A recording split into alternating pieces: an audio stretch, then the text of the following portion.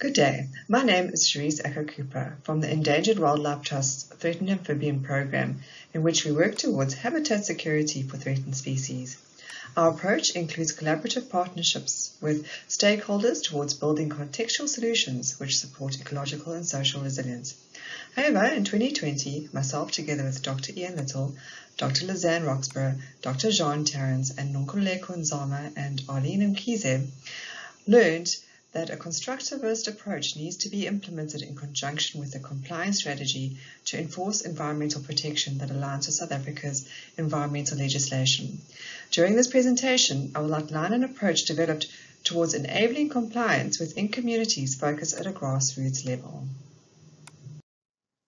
Environmental governance within the legislative framework is complex and fragmented between different mandated authorities, such as the Department of Forestry, Fisheries and Environment, Department of Water and Sanitation, and the Department of Mineral Resources and Energy. Furthermore, barriers such as lack of capacity and resources hinder compliance and enforcement. In addition, the priority for social development often leaves environmental governance as a lower priority afterthought. Furthermore, the strained relationship between some communities and government institutions has hampered development in this regard.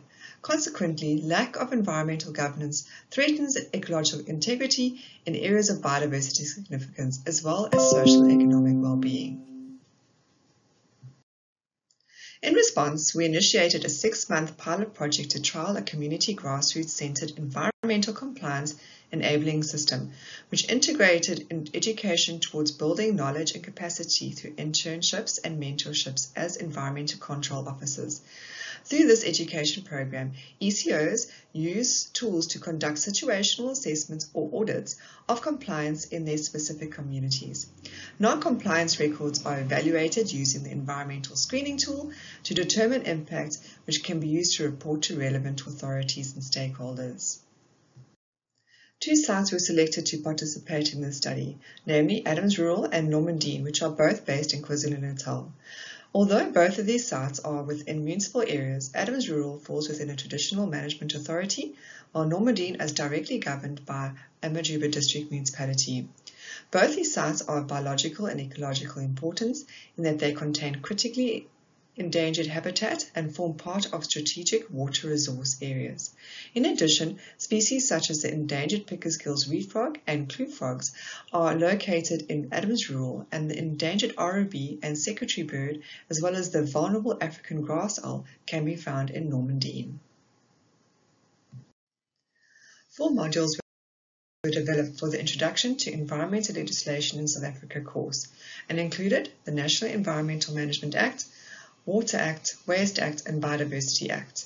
In each module, learners are required to orientate themselves around the various environmental legislative acts and provide contextual examples from their communities to illustrate the relevance of the act's contents. Overall, 3 learners participated in the course, achieving an average score of 69%. The course has been aligned with the South African Qualifications Authority and is being submitted for accreditation. Through accreditation, participants that complete the course receive credits towards a qualification in a certificate in environmental management. To support the qualified environmental compliance officers, tools were developed to assist the ECOs to conduct situational assessments to understand the state of compliance within their specific communities.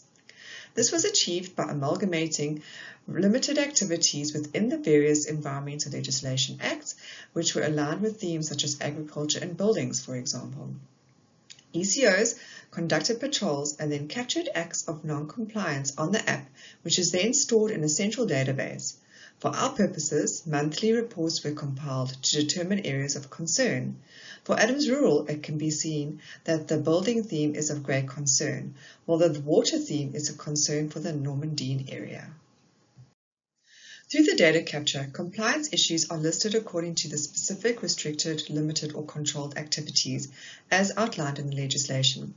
In relation to the themes of concern for each site, it can be noted that any activity within 32 meters of a watercourse and the construction of dams is of specific concern in relation to the legislation.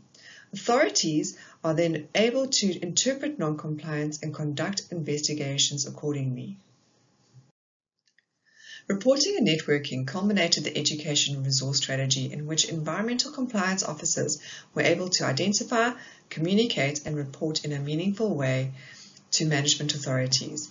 Through this process, compliance issues of key concern were prioritized according to the impact as described in the Department of Forestry, Fisheries and Environment's Environmental Screening Tool reports. Relevant mandated authorities were identified and compliance issues were logged and tracked. Different approaches were used in consultation with management authorities. These included notices to landowners, educational posters, formal notification to authorities, as well as comments on various development applications. A database of authorities was established for each area and included various sectors including public, private and civil organizations or institutions. This facilitated efficient logging of complaints and responses. The fragmentation of communication in institutions both within and between authorities is the greatest hindrance towards effective compliance and enforcement. This, coupled with the gap in understanding on the repercussions of environmental non-compliance in relation to social and economic well-being, is further depreciating the value of environmental legislation in South Africa.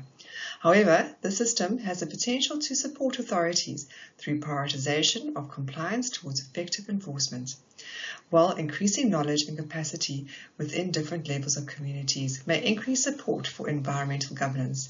We hope to expand this project in areas with key ecological and biodiversity importance, in conjunction with existing conservation projects, to ensure effective protection of ecological infrastructure and related goods and services.